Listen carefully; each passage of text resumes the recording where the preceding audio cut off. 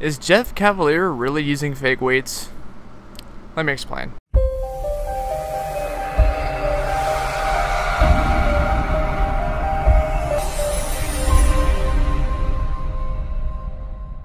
Hey guys, I'm back for another video, and today we're going to be discussing about Jeff Cavaliere and his fake weight usage. Now, before we start, go ahead and give this video a like if you could. It'd be great. Share it with your friends, and most importantly, subscribe. Helps me out a lot. And let's get into it. So, I am a little bit late on this trend. I should have been talking about this a while ago, but I had other videos planned in mind. But we're going to be talking about how Jeff is allegedly using fake weights. Now, is he? Yeah, I would think so. Here's a video of me deadlifting 335 pounds for a rep. Now, watch the way the weight moves. You see that the weights, they want to go downward as I bring the bar up. So it shows that there's a lot of weight on the bar, right? Okay, now look at the video of Jeff Cavaliere here. Deadlifting, I don't know how much weight it is, but I know he was deadlifting a humongous amount of weight, and there was absolutely no resistance from the weights whatsoever. It looked like he made it look so easy, you know. But does this make Jeff Cavaliere a bad person? Does it make him a horrible fitness guru or YouTuber as a whole? Because, you know, he's one of the biggest YouTubers out there. The answer is no, it doesn't make him necessarily a bad YouTuber. He's 44, and he has extremely low body fat. We're talking 5 to 6% body fat, and he wants to, of course, impress his viewers and get more engagement. That's why he's using them. He's probably not as strong as he used to be. That doesn't make him a bad YouTuber. He's just wanting to get more engagement onto his channel.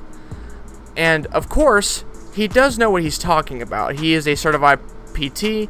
He has a lot of background on fitness, and the advice he gives out, phenomenal. I really like the advice he gives out. He knows exactly what he's talking about, and there's absolutely nothing wrong with him as a fitness YouTuber, okay? But, you know, the way, you know, he was using the fake weights, most people just assume that he is just horrible at fitness and he doesn't know what he's talking about. He's strong.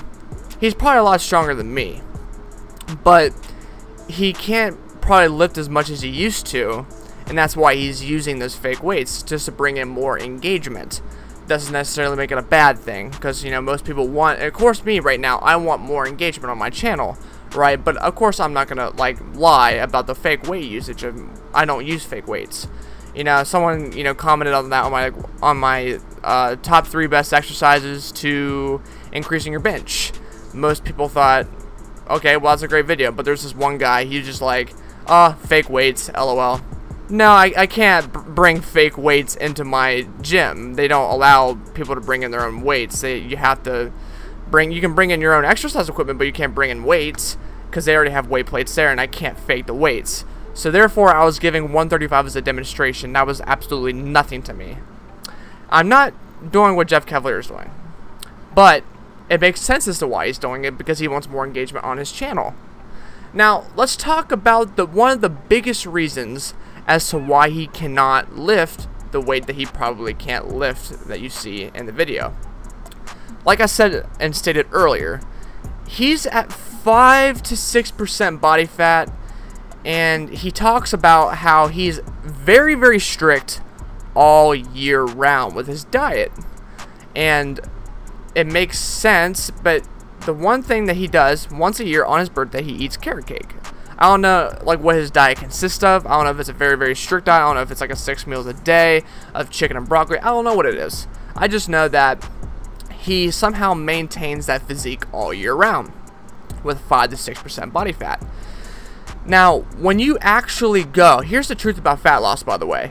If you go below 10%, it's going to start affecting your strength a lot more. You see, when you're at above 10% body fat, 10% up, you are very, very strong. You're athletic. You know how to lift a lot of weight, right? But once you get into single-digit body fat, it starts to impact your strength. And that's why he's at 5 to 6% body fat, and that's why he's probably using fake weights as well, is because he's not as strong. You see, if he were at 10% body fat, he could ideally probably lift those weights. But as of right now, he can't. And here's the reason why. Your muscles are actually feeding off of your fat. That's where they're getting their energy from.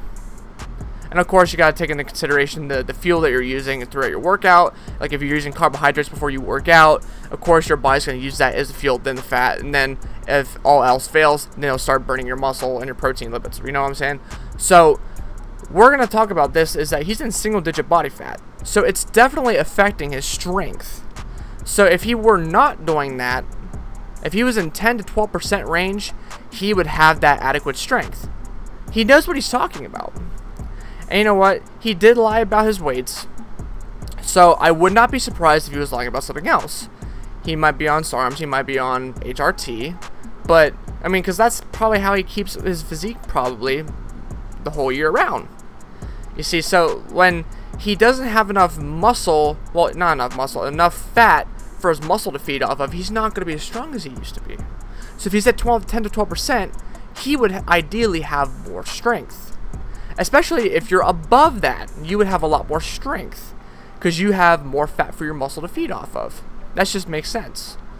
So ideally, it is good to be in the 10 to 12% body fat range. You can see your abs and you got strength. But once you go down into single digits, it's going to get a lot more difficult, especially for him, for example. So he's probably on a very, very low dose of HRT. Maybe. I don't know, but it's very, very hard to keep his physique all year round. And you know what? I could be wrong, but he could be. I mean, the way his physique looks is phenomenal. Very lean, veins popping out, everything like that. But again, this is going to be just the question of the video. Does this make him a bad YouTuber? No, of course not. He's a good YouTuber. I get a lot of his advice. I get a lot of my YouTube advice from him. I get a lot of my YouTube advice from other YouTubers, but mainly him because he's a certified PT. But that's going to have to do it for the end of this video, guys. I hope you guys enjoyed the information that I was giving you and spewing out to you. Again, it doesn't make him a bad person. He knows what he's talking about, but he can't lift the weight that he used to. That's why he's using fake weights. It doesn't make him bad at his job. He just wants more engagement, right? And, of course, if you go below 10%, it's going to affect your strength. So that's going to do it for the end of the video, guys. Make sure to give it a like and a share, and again, subscribe. And I'll see you guys in the next video. Peace out.